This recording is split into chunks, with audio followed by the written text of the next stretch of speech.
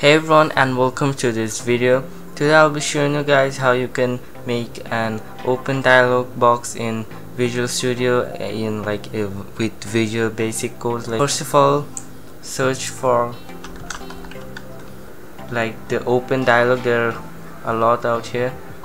Click on the open dialog and you see that it gets added over here. And let's make this open dialog just to open text files. You can open other files too, but since I'm gonna be opening text files, I need to have a text box where the file will stay, will be viewed. I'm gonna click on multi-line so that the length of the file doesn't matter. I'm gonna be adding a button, so now let's rename this. Click on open text and now type in the following codes. Open dialog 1, which is the name of the file dialog, dot show dialog.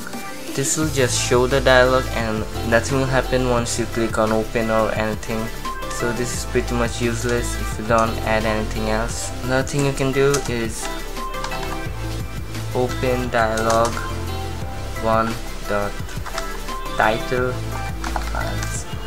It's totally up to you. Then add open file dialog 1 dot initial directory. Now this is like the first place that the open file dialog will default location where it's gonna open with. So I have some text files here, so let's have this is the location that I'm gonna use. There you go. And now the most important of all, the file that the user's gonna open, the text file gets saved into something, needs to be saved somewhere. So let's make a variable.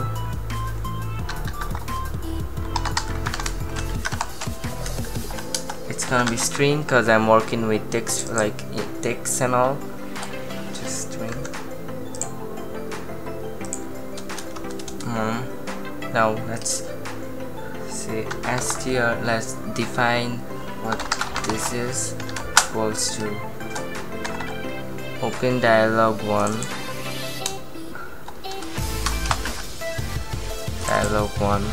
dot file name. Now the str text will store the pathway of the file that we choose. It's not gonna store the whole text file, all the data from the text file. It's gonna store the location where the text file is.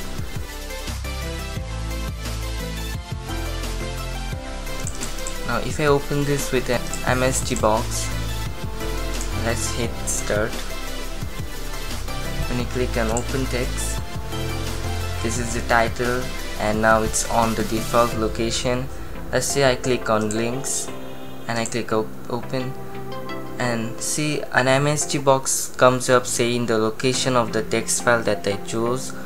So we don't want to see that. We want to get the text data from the text file that we chose, so which will be on the text box. So let's write a code. Textbox 1 dot text equals to my dot computer dot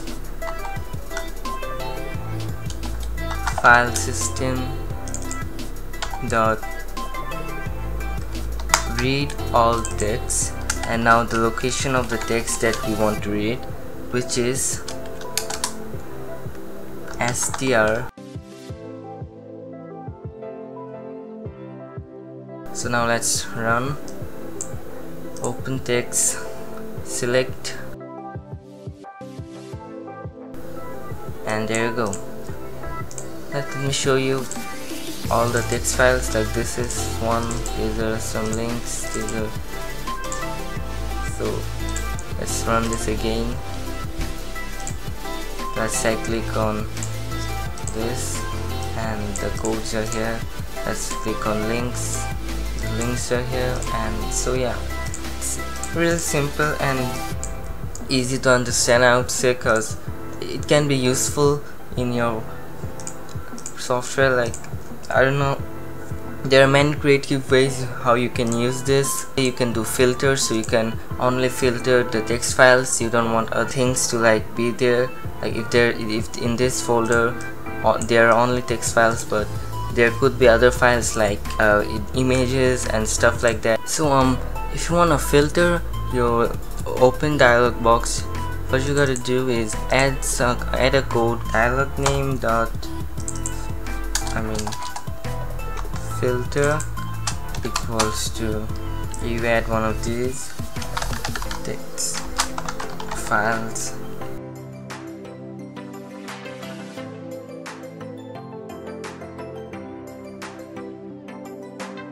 So yeah, so now let's make an image. Let's see what happens when we open the dialog. See, the image didn't show up, so the filter is working well. So that's pretty much it, and thanks a lot for watching. Leave a like if you found this useful, and don't forget to subscribe, and I'll see you in the next video.